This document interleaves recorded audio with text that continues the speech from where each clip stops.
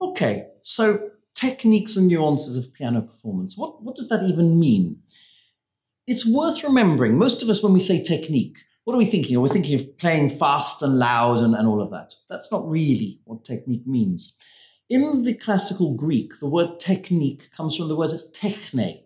And techne doesn't actually mean speed or facility or anything like that. It means art, the art of doing something. So what does that mean when we say what is technique when applied to a musical instrument? Well, really, technique then is imagination. Imagine a sound. Imagine it in your head, just there. A piano sound, a scale, whatever. That's the first, most important thing about technique. Done. So you've imagined that sound. Now, what we then have to do is adapt this thing, our bodies, to this thing, our piano, in order to create that thing, the imaginative sound. That is what technique really is. And a really good technique is one which, in the middle of a concert, has an idea, a brilliant idea, and immediately transfers that idea through the body, to the instrument, to the listener. That, in its true sense, is what a technique actually is. So we need to think about how we can develop technique. Fine. First of all, we need to develop imagination. We need to listen to as many performers of our instrument, the piano or whatever, as possible, to hear the possibilities. How does he, what sound does that person make there? What sound does that person make there? What's the color? What's the combination? When we hear those things, we expand our vision. We expand what we think is possible. And by so doing, that promotes our imagination. Just as to be a great writer, you need to have read so many books to help promote your writing imagination. To be a great painter, you need to have seen huge numbers of paintings and visual stimuluses so that you then can create your own much better, much more extraordinary, much more personal visions. This is very important. So first of all, we need to listen to so many things. Secondly, sometimes we need to imagine away from the piano.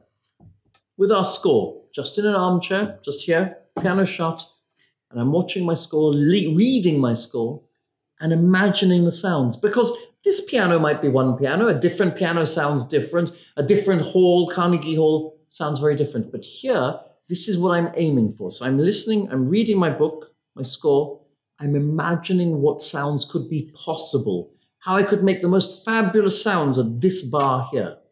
That's ideal.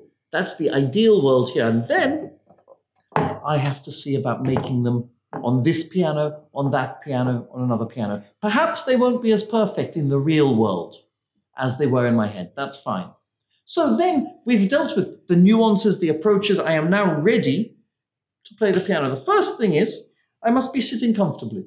I must be sitting with good posture, open, upright, relaxed. No tension in the arms. This is very, very important. Only then can I actually play the piano well without blocking both my physical and my emotional, intellectual, imagination tenets. All of these things must be free to flow and to communicate. Very important. After that, the playing of the piano is pretty easy. What do we have to do? We have to take this thing and put it down. The faster we put that note down, the louder it will be. The slower, the less loud it will be, until some point where we do it too slowly and the hammer cannot hit the string. The hammer has to be thrown to hit the string. Without enough speed, that cannot happen. So this is a very simple device. So what do I need to do? I need to train each one of my fingers to press the note at sufficient speed to make a sound, and then all of the other speeds, faster and slower, to make all the different sounds. That's the first thing. So I need to make sure that each finger can do that.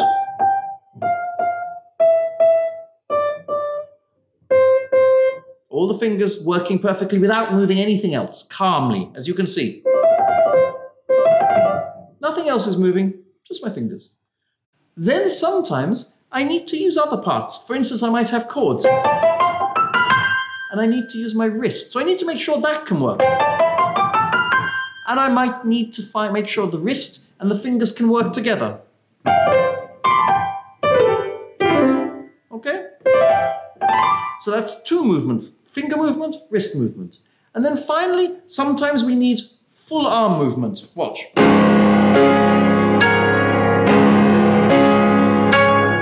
For good power, I'm going to use that. Occasionally, I might even use some more of that. That's essentially the full basics of piano playing. Being able to move each of my fingers individually, my wrist individually. Sometimes we need to do this.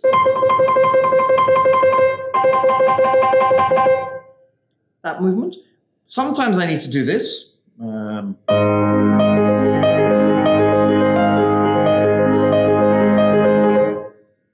This and this.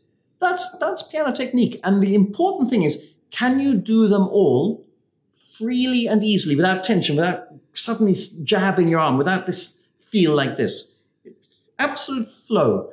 How do we achieve that? Well, mostly we achieve this through calm, slow practice. If I've got a passage, I need to be able to play it at all the speeds.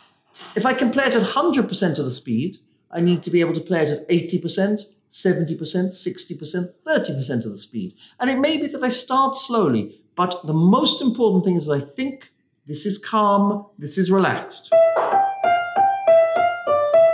Then I need to play a bit faster. Then maybe a bit faster. And there'll come a time where I'm going faster than my brain can think. And that's not good, because then I can't be calm. So I must always be practicing in a way that everything is relaxed, but my brain is always thinking of the next thing. And that is really what technique is about. That way, we can move around in combination very, very well. But of course, also, there are many combinations. We might play in thirds. So that's a really interesting bit of coordination.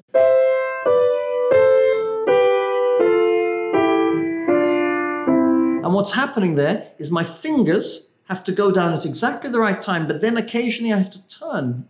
So there's a lot of coordination happening there. And in order to do that well, I have to make sure it's perfect at the slow speed.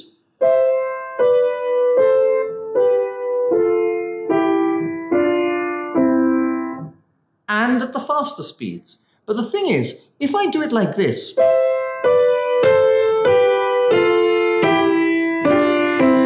that's rubbish, isn't it? Because I'm not being efficient. I'm sticking my fingers up in the air. I'm wasting time and energy. I need to make sure that it's all calm